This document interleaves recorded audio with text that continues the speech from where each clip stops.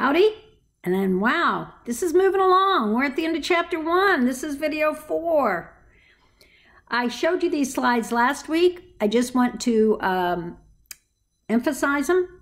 I want you to notice the terminology for reasonable.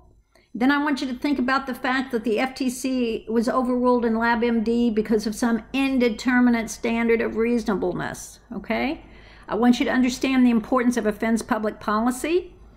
I want you to understand the cigarette rule that was, the Supreme Court ruled on this and then later codified into law. And this is the 3 elements that now be clear that the unfairness principle, prong of FTC Act 5 can be used in data breaches.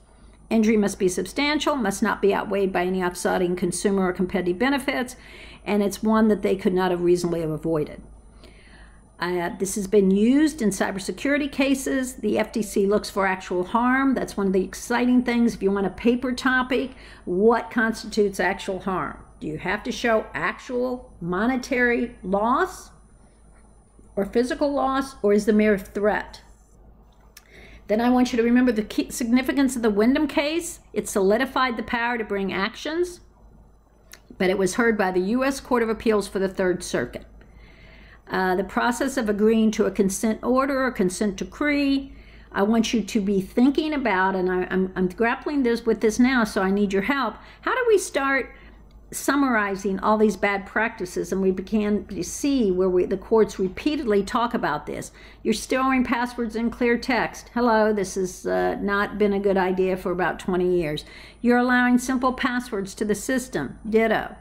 You can't use firewalls and similar standard cybersecurity technology.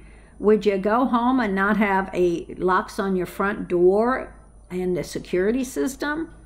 You didn't oversee your vendors, your third-party vendors. You're going to let them have access, and you failed to take reasonable measures. And then here's the big question of the day for this semester, for much of your career. What constitutes reasonableness? So here's the key takeaways. What constitutes unfair or deceptive data security? Where can you get that? Trace it back to FTC Article 5, century-old law. I've said this. The number of deficiencies you are beginning to see. That's why I want you to look at the key lessons.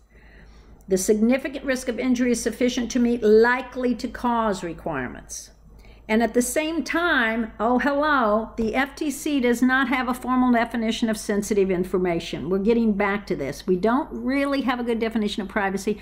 We don't really have a definition of sensitive information. We kind of know what it is. We see it and we recognize it, but it's hard to put parameters around it. And then this is just, I'm not going to read this to you, this is just typical type stuff that you should be looking for in your commonalities. And I think the 5th one we didn't talk about in the lecture, that B2B, business to business, is also accountable under FTC. Businesses are consumers. I kind of like the FTC. All right? And with that, we've finished chapter 1. On to chapter 2. Thank you for staying with me.